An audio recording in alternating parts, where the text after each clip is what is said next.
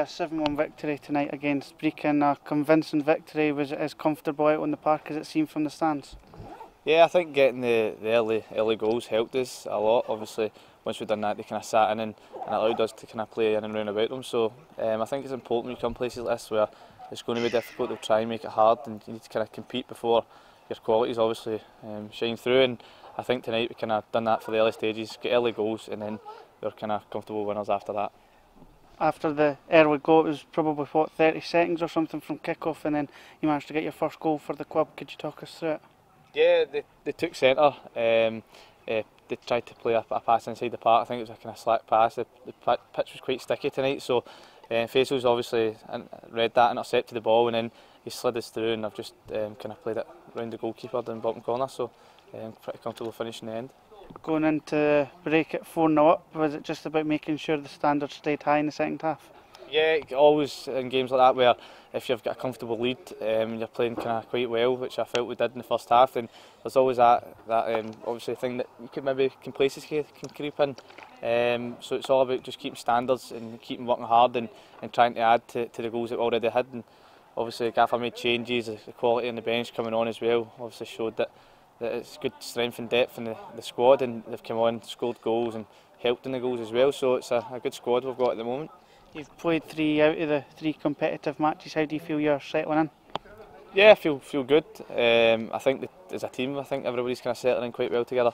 There's a lot of new faces that the manager's brought in, and we got on quite a tight changing room as well. So no, everybody's kind of gelling well, and these games are important to obviously create that winning mentality, and we've obviously won the first 3 games, and it's all about continuing that and the momentum and taking that into the league campaign as well.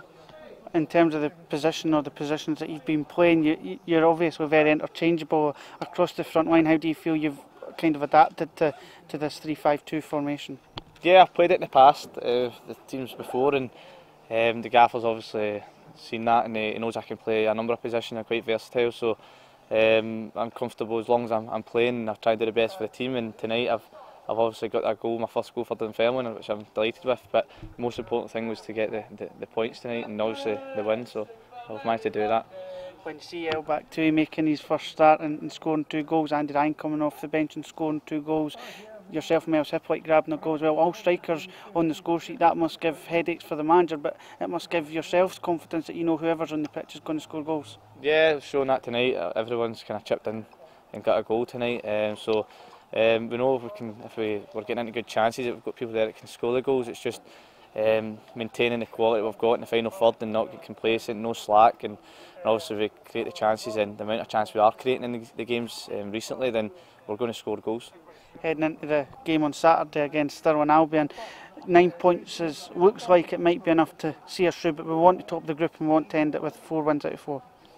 Yeah, you want to win every game of football I play in, and I'm sure the team's the same, and managers get that mentality as well. So we'll get into the game, obviously get a good couple of days training, recover tomorrow, and then we'll be full focused on Saturday to win the game. We'll go into that game and try and win it and get maximum points from the group and see where it takes us.